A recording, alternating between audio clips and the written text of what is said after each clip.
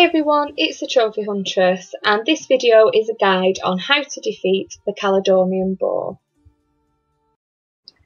Okay, so you need to go to this location here and start the Daughters of Artemis mission, and you'll speak to Daphne and she'll tell you where the location of the boar is.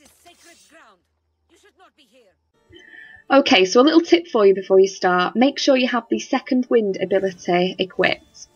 Now, this is a really good one because it helps you to regain more health, and if you haven't got any ability points to get it before you go to where the boar is, there are a couple of forts nearby that you can complete to get some more XP up, but it is a definite must. Okay, so this boar is a pain in the arse to defeat.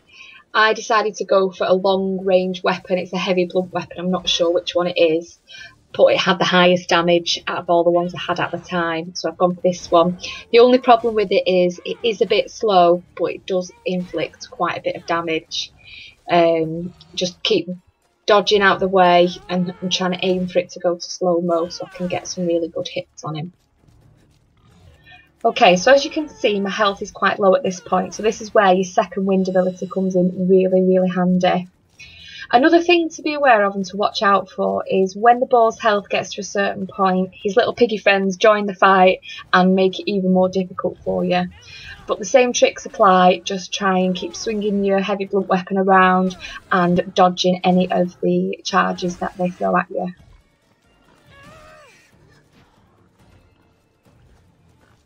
It's also really important that you time your dodges perfectly, so you're pressing the square button at the right moment to get the slow-mo, and that way you can get better hits on the boar and inflict that bit more damage.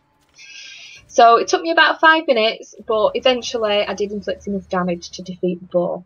So don't forget to loot the hide, and then you need to take it back to Daphne to complete the mission. I hope you found this video useful. If you did, don't forget to give it a like and don't forget to subscribe. You can also check out my other trophy videos.